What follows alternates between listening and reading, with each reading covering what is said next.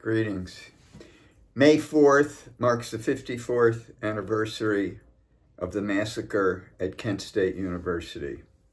The shootings of May 1970 at Kent, then in Augusta, Georgia, then at Jackson State in Mississippi, provoked a national student strike that was the largest demonstration in U.S. history up to that time. Hundreds of thousands of students were involved in occupying the campuses and played a critical role in helping to end the war in Vietnam. We're going to be having a webinar to review what happened in that history and to look at exactly what happened on May 4th.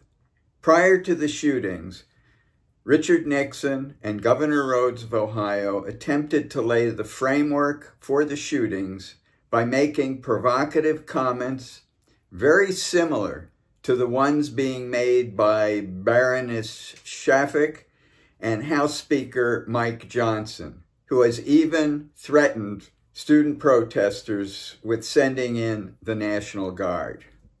In 1970, we were not intimidated by these threats. We're not going to be intimidated today. From Red Square, we'll say, spread the encampments, join the demonstrations, cops off campus, end the genocide in Gaza.